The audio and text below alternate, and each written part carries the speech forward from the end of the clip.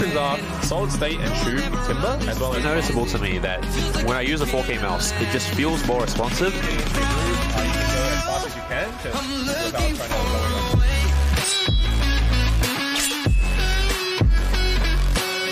Hey YouTube, welcome back to another video. Today we're looking at the InfinityMice Ruin. Huge thanks to Yōkai for sending this out to me.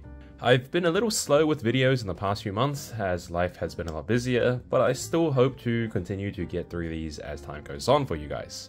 So without further ado, let's get straight into it. The quick summary of the InfinityMice Ruin is that it's a beautiful speed pad with a smooth surface and very little skin friction unless you are in a very hot and humid environment. The build quality is fantastic, the base is one of the best as it is with all InfinityMice pads. The pad works with arm sleeves conditionally.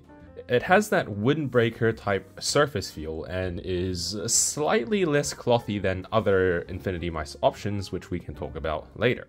So the pad comes available in two sizes, being 490 x 420 x 4mm thick, or a 490mm squared, which is what we have here. They retail for 100 and 110 AUD from Osmodshop, depending on the size for those of us here in OCE, or around $50 US from the InfinityMice website. The pad comes shipped flat in an InfinityMice box, which I won't show you guys because it's too large to fit on the camera well. As you can all tell, there's this beautiful designed artwork printed on the pad. And also, the InfinityMice logo is down on the bottom right. Personally, I do love the artwork itself, although it isn't the most vibrant coloring in person compared to how it would look in images. I think it looks a bit more vibrant on the camera than it is in person to me. I guess this has to do with the type of colors used in the first place, because the pad is mostly darker colors, so in person they do come off a bit darker. Now, going straight into the base. The pad features a soft custom IPU base, which feels just like soft Poron, and needless to say, the base is one of the highest quality bases there is on the market. I've said this in the past about all the other InfinityMice pads, and this is one thing that they've always done well. Now, I hope they continue to do this going forward. As for how it actually feels, the base does have a little bit of give and plush if you were to push into it, but it's definitely not in that X-soft tier where your mouse just sinks straight into the pad. I think overall, the softness is fantastic and right around where I would like it if I was to use a pad that wasn't super firm. Now, quickly talking about stitching, needless to say, is immaculate. The stitching itself is very thin and does not ever get in the way of the pad. You can't feel it. Now, I can't exactly say if this is surface level stitching or not, but it definitely feels like it's below the surface by 0.5mm or so, which is just simply fantastic. Texture of the pad is quite interesting. The pad is definitely a cloth pad with a cloth feel to it, but compared to some other cloth pads around, such as the Infinite Speed V2 here or Control V2, the Ruin feels a little bit more artificial. Now, I would attribute this to the printing process causing the pad to smoothen out a bit, and it has a touch of that windbreaker type texture to it. Now, this is noticeable both under your skates and also to skin, but not necessarily in a bad way. I personally would prefer a bit more texture and clothiness to it, but this is still a great surface feeling. Now, going to arm sleeves. The Ruin has a little bit of drag with arm sleeves, but not quite in the straight mud or just not viable degree. If I was to heavily rest my arm on the pad, then it does catch a bit more.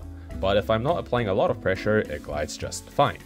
However, this only applies when you use it on the X-axis orientation, or as it's intended to be. If you were to rotate the pad, like this, 90 degrees in either direction, the pad then has perfect arm sleeve usage. Now, while there's still a bit of directionality to it, the X versus the Y axes, as with all cloth pads, it's very minor in this case and does not hinder usage at all. When you use this pad sideways with a sleeve, it's easily in that top tier sleeve category.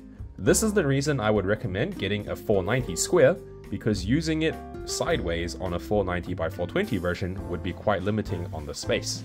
Now, going into speed and control, the Ruin is one of the faster pads on the market. I think this is definitely a bit too fast to be used for tactical FPS, but would do great in fast-paced tracking games or for those that generally just enjoy speed. I want to jump straight into comparisons to make it a bit easier. The best comparison I can give is the Infinite Speed V2, which is loosely what the Ruin is based off.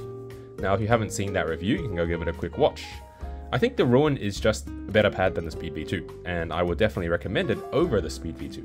But skipping aside all the other details and how they're basically built the same, the Speed V2 surface feels a little bit more clothy than the Ruin, which I think is a win for the Speed V2. However, that's probably the only win that the Speed V2 gets over the Ruin. Now, when it comes to arm sleeves, the Speed V2 is straight up not viable on the X-axis.